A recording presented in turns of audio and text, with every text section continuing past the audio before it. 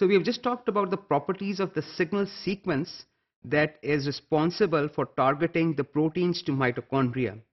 Now let's talk about the machinery which is present on the mitochondria, which enables mitochondria to import these proteins. So let's first of all talk about TOM complex. TOM basically stands for translocator outer membrane. This protein is a complex. It is made up of subunits, part of which is actually receptor, and this receptor recognizes the signal sequence, and also it binds the signal sequence, and then it transfers it to the translocation channel so protein can be threaded. The receptor then transfers the protein to the translocation channel. All proteins are actually initially sent to the matrix space, and then after they have reached the matrix space, some proteins are sent to intermembrane space if they have an appropriate signal. So TOM complexes, they work with another channel protein which is present in the inner mitochondrial membrane. However, the components of this complex span both the inner mitochondrial membrane, and also the outer mitochondrial membrane, as you can see here. So these two, TOM and TIM23 complexes, they work in conjunction in importing proteins into the mitochondrial matrix. TIM here stands for the translocator inner membrane. So we have a couple of different type of TIMs. You can see two of them here, one TIM23 complex, the other TIM22 complex. And there's another protein which is called the OXA complex, which is responsible for bringing the proteins, transporting the proteins from the matrix to inner membrane space. So let's talk about these proteins a little bit.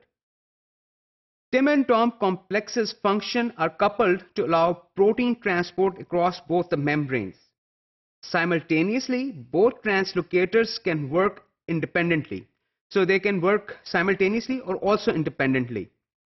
TIM22 complex mediates insertion of inner membrane proteins. So proteins which are present, which are made in the matrix or which are imported, some proteins, as you know, have to be embedded in the inner membrane of the mitochondria. That contains protein machinery which is responsible for the oxidative reactions, which is the primary function of the mitochondria. And these enzymes are embedded in the inner membrane of mitochondria. And one of the proteins that helps them embed into those membranes is the TIM22. OXA complex mediates insertion of inner membrane proteins synthesized within the mitochondria and also the imported proteins.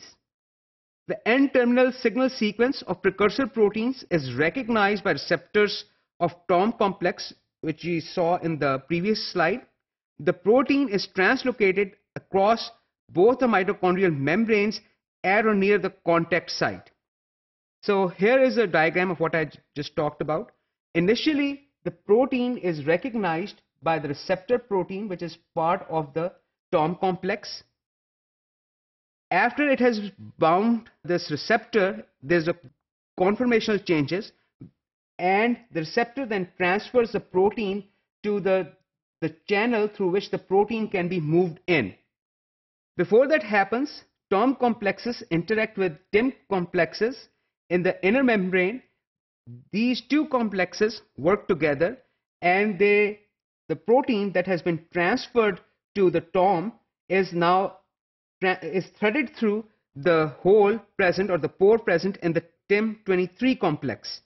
So here's the signal sequence. You can see the signal sequence was the one which was initially recognized by the receptor, which transferred it to the pore present in TOM, and the protein was threaded through, and protein can now fold itself in a relevant or in the appropriate configuration. And also, after it has folded, the signal sequence is generally cleaved off. So now we have a mature protein in the matrix of mitochondria, and this protein can function, provide necessary help to the mitochondria in performing its function. As you can see in this slide, that this is directional transport, and it has to be directional transport generally involves the cellular currency or energy in the form of ATP or high energy bonds. So let's look at the energy, how that requirement is fulfilled. That requirement is fulfilled by three components. First of all, the proteins present in the cytoplasm, there are special proteins which are, in this case, for example, HSP70, heat shock protein 70.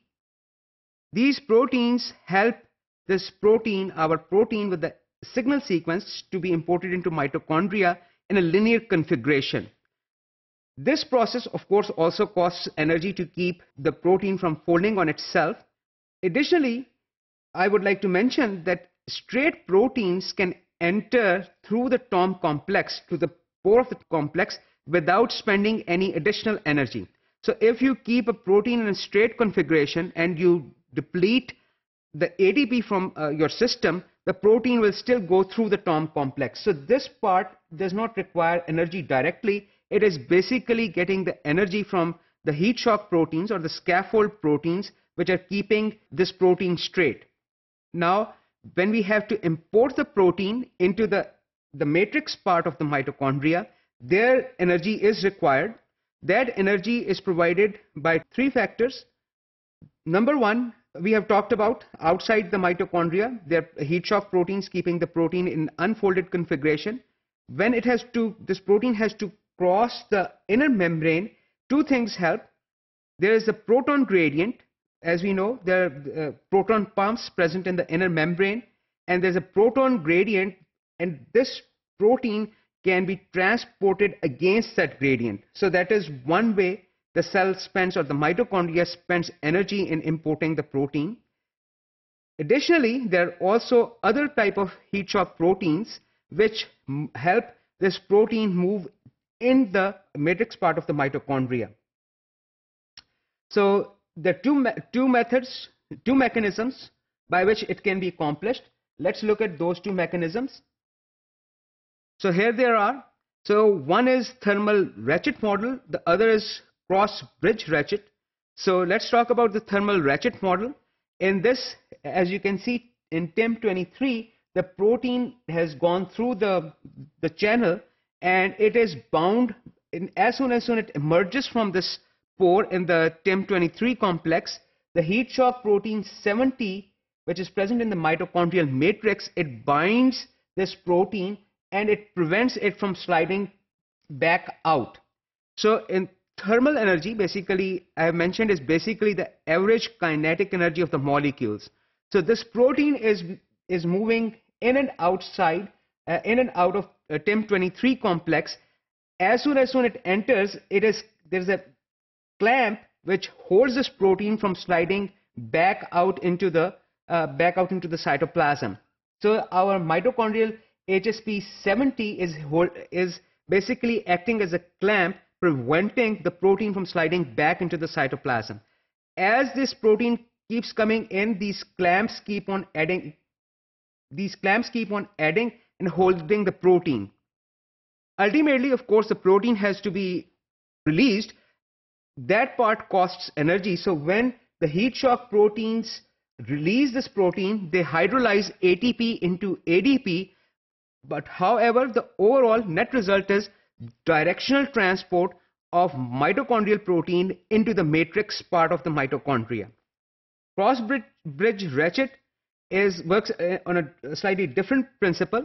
The mitochondrial heat shock protein 70 binds the protein as it emerges from the TIM23 complexes.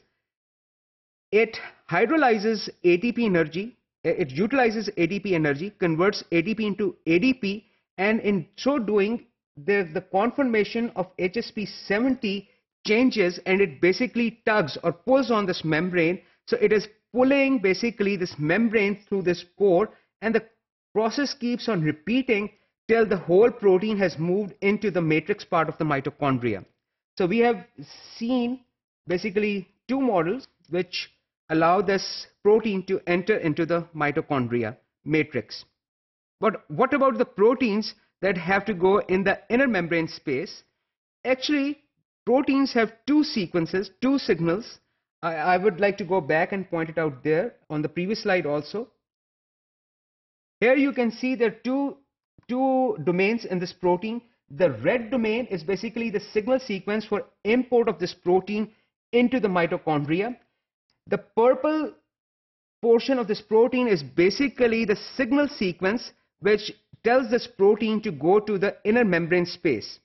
So let's look at that process again.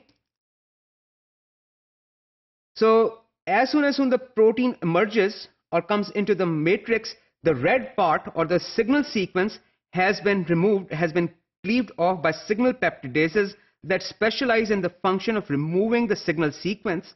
The proteins that have to go into the inner membrane space, they have a stretch of hydrophobic amino acids at their amino terminus, and this stretch is recognized by the OXA protein. OXA proteins also have a channel in them, so these proteins are then threaded into the inner membrane space, and that's where once they reach that space, they're allowed to fold into their normal configuration. So the proteins that have to enter the inner membrane space, they require two signal sequences, and also additionally they require the help from the OXA complex in achieving that goal. So we have seen mechanisms how proteins with signal sequence are imported into the mitochondria, and some of those proteins that are tagged to go into the inner membrane space, how they are transported into the inner membrane space.